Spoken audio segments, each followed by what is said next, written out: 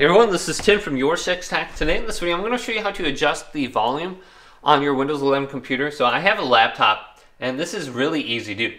On the bottom right side of the screen, I can just go to the little volume indication right here and select it. And then I can just adjust this up and down. So right now it's muted. I can unmute it, or I can just bring it to 100%, and I should hear a little ding. Otherwise, I can go to select sound output. And I can switch my output device, which would be my TV speakers or my speakers on my computer. I can switch it right here. So if you plug in a headset, you can easily just switch it over quick. And then here's the volume list. So 100% right here, this will be my system sounds.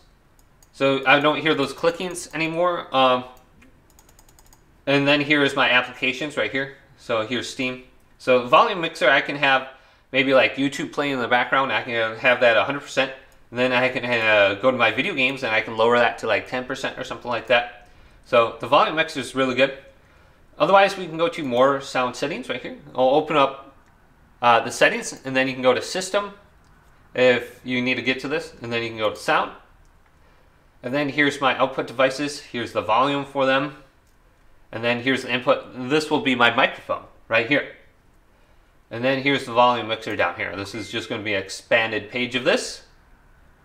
So if you have more icons under here, it's a little bit easier to see. And then the volume's at 100%. But hopefully this video did indeed help you out. If it did, leave it a big thumbs up and subscribe to my channel down below for more technical videos coming up next on Your Six Tech.